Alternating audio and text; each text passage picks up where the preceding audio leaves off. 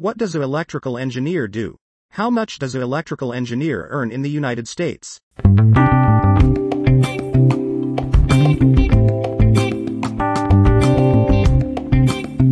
Electrical engineers are in charge of implementing and designing components for any electrical device, as well as the devices themselves.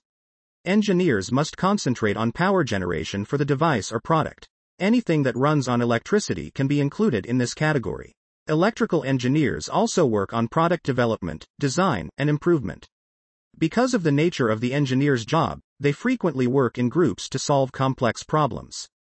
These teams are frequently made up of engineers with diverse backgrounds, allowing the group to be better equipped to solve an electrical problem in a product.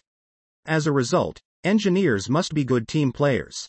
Based on 2018 salaries, an entry-level electrical engineer with less than 1 year of experience can expect to earn an average total compensation of $68,914.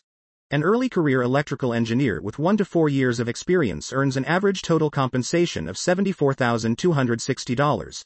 A mid-career electrical engineer with 5 to 9 years of experience earns an average total compensation of $86,617.